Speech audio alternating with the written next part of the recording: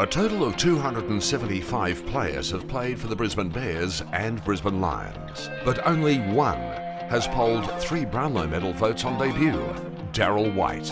It was against Carlton in round 1, 1992. He was a skinny 19-year-old kid, deployed by coach Robert Walls as an undersized makeshift ruckman. 2 weeks later, he collected 3 more Brownlow votes against Fitzroy and kicked the AFL Goal of the Year.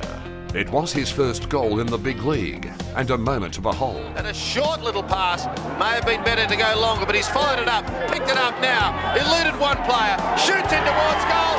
There is a magical piece of football. Not just Brisbane fans, but football fans across the country quickly fell in love with the genius utility from Alice Springs. It was a love affair that would endure through 14 years and countless moments of freakish athleticism and sheer exhilaration.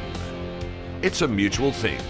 Chosen at fullback in the AFL Indigenous Team of the Century and a wonderful inspiration to his people, he is still playing the game he loves at age 40, and he'll forever be a proud and richly deserving member of the Brisbane Lions Hall of Fame.